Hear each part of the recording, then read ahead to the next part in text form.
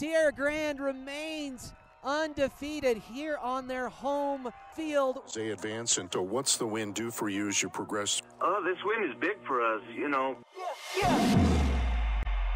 For them to go out there and just play football and do what we know how to do, and it was very rewarding to watch them play. We knew that it wasn't going to be easy, but we were just to play for 4 quarters, and it panned out for us. We're going to be ready to go. We're going to prepare like we normally do and just play football. Anything could happen. I know there was some close games with some top dogs, and we're just get our opportunity and see what we like. We just got to stay humble and, you know, and play the way we know how.